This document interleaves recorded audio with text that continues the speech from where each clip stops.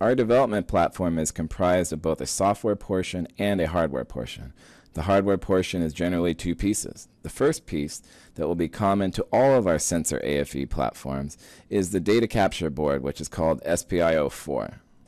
This board includes an FPGA and an ARM Cortex-M3 to allow system designers to communicate with our device via USB cable to a PC. The Sensor AFE device resides on the second piece of hardware, which is the traditional evaluation board. This will have the necessary hooks to easily connect sensors to our device. Here is a picture of our LMP9100 development hardware, which I will now demonstrate. On the right, you see the SPIO4 board with a USB cable connected to it. The SPIO4 board is used to collect the output data from the LMP9100 and pipe it up via USB to the awaiting computer. The SPIO4 board is connected to our evaluation board by a 16-pin connector where power and control information is passed. The pen-like device that you see sitting in front of the boards is a 3-wire RTD, and it is conveniently connected to the lower left corner of the evaluation board. On to the demonstration. So when you first open up the software tool that's provided with the Sensor AFE hardware, it opens you up to what we call a feature tour. Let's open up the tour and see what's inside. Inside, you have an index on the left-hand side which shows you all the different things that are included in the Sensor AFE tutorial. The purpose of this tutorial is merely to help you understand how the device features and functions are appropriate for a specific application. And in addition to that, we give a brief overview of the Sensor AFE products that National is offering. Plus, there's a description here on the software tab of all the different features and functions that this software package happens to have. So it includes things like the sensor and the sensor window, all the way down to saving and loading your files and measurement options. I will now close this and take you through a brief measurement of a sensor with the LMP9100. So once you close the tour, the end user is guided to our help bar, which will take you through the device and the functions of our tool. The first choice is to select a sensor. Let's go ahead and do that. There are three ways to select a sensor. The first is by clicking here, and if you were back on the virtual device tour, another option would be to click on the plus, or you can merely click on the tab for the sensor database to choose a sensor. In this choice, I'm going to go with a 3-wire RTD from Omega. So I will double click on this sensor to connect it to our chip. In addition to it, the sensor being dropped on this front page here, what happens is that the tool has also done what essentially would usually take someone hours, if not days, to do. The entire device of all the features and registers of the LMP9100 have been optimized for the performance and for the configuration of this sensor. Let's take a look and see how the device has been configured. The next step in the help bar is to see how the inputs are configured. Let's click on that. Once I click on that, you notice that this block is now highlighted by this arrow. If you click on the block now, you can see inside here that all the options for this block have been presented to you. Essentially, with this, it chooses which pins are being connected to the main signal path. So you have a positive input select and a negative input select. At this point, you can see that the device, because we only have one sensor connected, is connected across VN0 instead of any of the other options. So it's connected across VN0, and the other is connected across VN1. Okay. The next block, which is typically programmed, is to set the reference. You can see this block is now highlighted. When you click on this, now you can see what your options here. You can see that our device actually has an option for 2 references that can be used for the ADC. Okay. In this case, reference 2 has been selected. And you can see that right here on the block diagram for the 3-wire RTD sensor that the VREF2 has been selected as well. Similarly, the 3-wire RTD requires current sources. So when you click on the current sources, you can see that for this particular device, the 1000 microamp option has been selected for the 3-wire RTD. You can see also that all the other choices are here as well. Okay. Further down here, you can see that you can go and choose different gain options, and it highlights this block. There's a gain buffer, there's calibration, which can be turned on and turned off, and you can just keep going through all the device after you have chosen your sensor to see how the tool has configured your device for your particular application. Now let's see what other options you have with this tool. You can see that step 9 here is leading you to the performance of the device. Let's see what that does. What happens is now when you enable that performance tab, you see what we call the estimated device performance block, which is right here. This is actually the performance that comes from data that has been collected on our test hardware and on the bench. And then down below here, it'll be the actual measured system performance, so that if you actually purchase one of our valve boards and connect it up to your computer via USB cable, that you can compare the measured system performance to the estimated device performance. Essentially, with the estimated device performance, go ahead and watch this as I change the output data rate of this chip. You can see that the performance of the chip is changing ever so slightly. Similarly with the gain, there's impacts on the gain in the estimated performance as well. So when we chose this 3-wire RTD, it has configured us for this 26.8 samples per second and a gain of 8x to optimize the system performance for this particular sensor. Okay.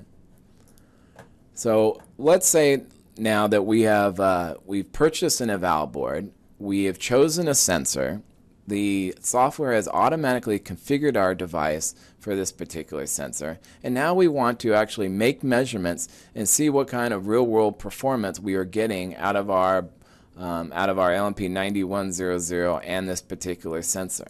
Okay, so at this point you realize we've only been playing with the software. We want to make sure that the hardware is also configured appropriately for our particular setup. We provide a little button here that we call View Schematic, which I will now click on. In this View Schematic button, what we show is we show a picture of how this sensor has been connected to our chip. It shows you essentially the 3 wires here. It shows you where it's connected. It's connected to this jumper 10. And also it shows all the different jumpers that need to be set on the board for this particular sensor to be functioning with the software. So it's essentially this provides the information you need to configure your hardware appropriately to match the configuration which you have done on your software. I will now close this window because I have already set the jumpers appropriately for the configuration which we've chosen here on the screen. Now we can go ahead and make some measurements on this particular 3-wire RTD. Okay. There's different modes here. In this particular case, we only have a single channel selected because we only have one sensor that you can see right here in this little sensor window. There's only one channel. You can see that channel 0 has been connected to this RTD, so that's for the channel number that we will be measuring is channel 0 because that's the channel that has been chosen for this RTD. And if we had multiple channels that we were going to scan through, then you would make sure that you had channel 0 to whatever channel you were going to make measurements on. So at this point, we're only making a measurement on a single channel, so that's the channel that's been selected. Down here, you can choose the different calibration and gain options, which is also available on your virtual device page. And then over here, for the output format, which you can see right here, you can choose between output codes, output voltage, and in this case, since I have an RTD or temperature sensor connected, I can choose and actually convert the codes that come out of the LMP9100 into real-world values in terms of temperature. Okay. Let's go ahead and take a look at that and see what it comes up with. So right here below this output format, you see the sensor characteristics. These are values that have been pulled directly from the sensor database table when you were choosing your sensor. So when you choose a different sensor, the appropriate voltage to degree C equations have been implemented so that when we actually make a measurement here, we can actually get real-world values. So what happens here is I actually have a temp sensor, the 3-wire RTD connected, and in the room where I am doing this demonstration, you can see that we are at approximately 23.49 degrees C in this room. If I hit stop here, I can show you that you have a choice between choosing any number of samples. So what you can do, you have multiple options here for how you're going to be collecting your data. You can collect data for as many samples as you want by putting this number in here. Arbitrarily it's set at 1,000 samples. Or you can choose the button to run continuously. And now this device, what our system will do, it will continue to collect data and display it on the screen for as long as you want to run this application. So it kind of gives you a nice feature, a nice way to collect as much data as you could possibly want.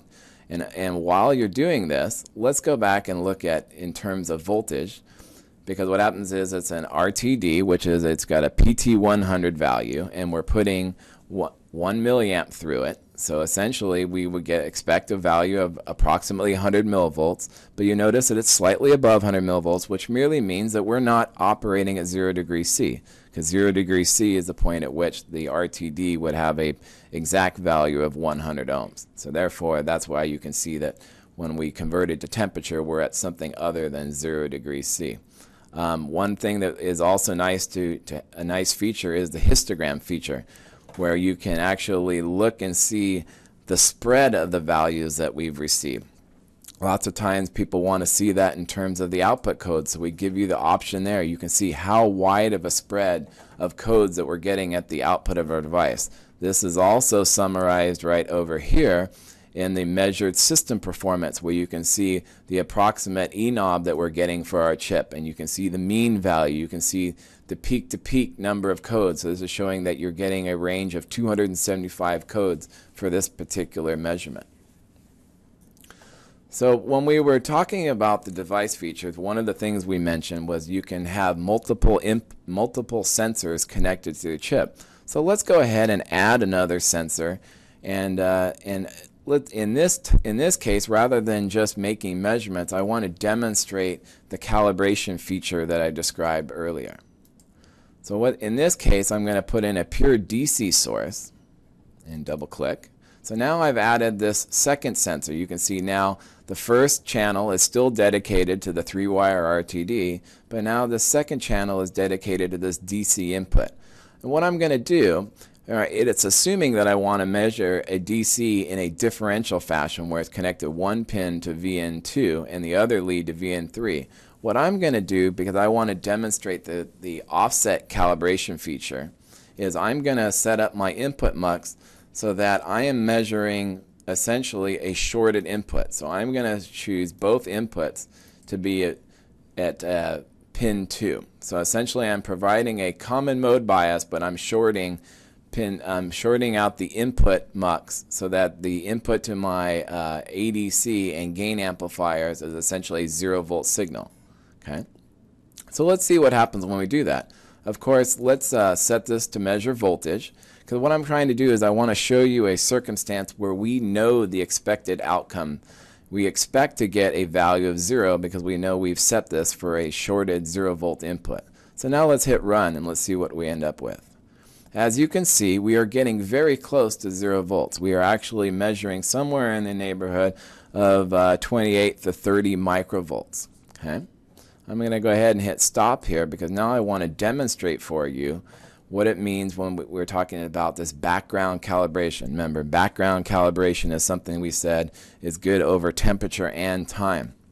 So of course, we're not going to sit here for long periods of time, and I'm not taking the temperature of our demonstration room from one extreme to the other. So what I want to show here is the ability at any given moment to be able to zero out the offset. So like I said, here we can see that we have an initial offset of the device of about, just below 29 microvolts. I am going to go in here and I'm going to turn on the offset correction, and I'm going to rerun this application, and let's see what happens to this value.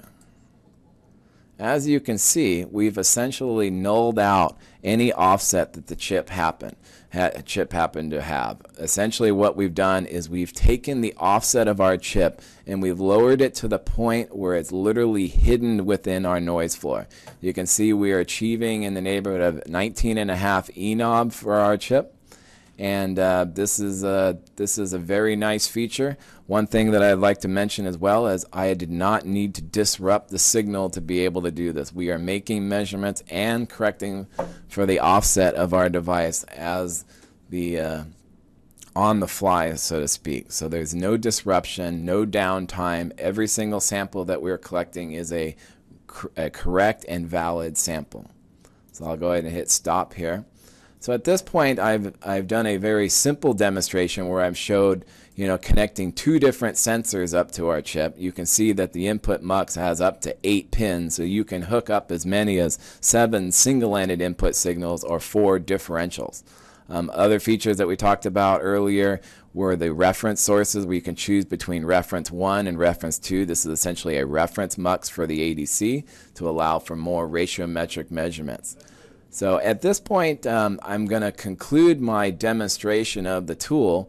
And in conclusion, I'd like to mention about the Sensor AFE products one more time. Now remember, we've provided you, Sensor AFE products are a configurable device that works with a wide variety of sensors in a particular application space.